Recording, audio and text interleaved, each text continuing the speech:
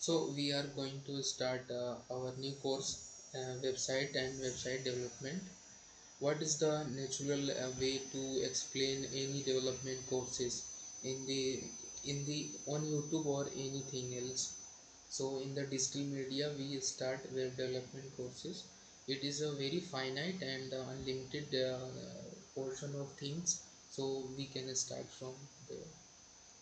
So we talk about protocol. Protocols are rules, methods, and procedures used for communication. These are languages that computers use to talk to each other uh, over the internet. So, what is the protocols? Basically, protocols are the methods. What is the rules to communicate two parties of computer system? uh, you listen about that in your country like India.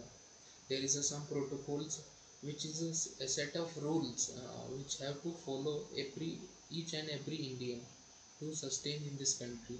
So like that protocol in computers like that.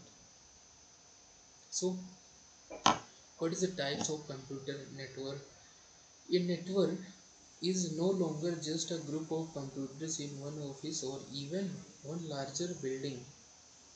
Okay, these computers are constantly being connected to each other to form larger networks, and network is a large network made up of connected smaller networks.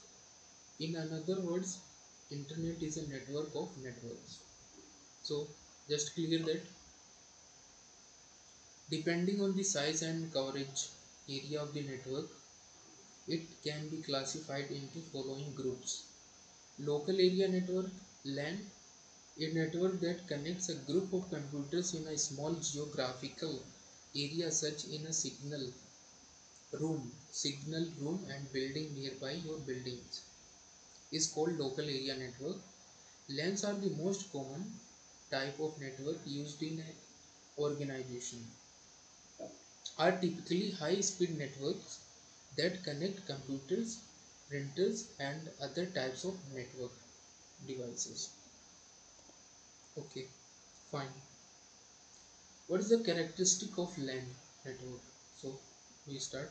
High speed data transmission rate at least several Mbps, 100 megabytes per second bits. Inexpensive medium of data transmission, high degree of interconnection between computers, low error rates. Okay, metropolitan area network. What is a metropolitan network area network? A metropolitan area network is a connection to a LAN located in a city.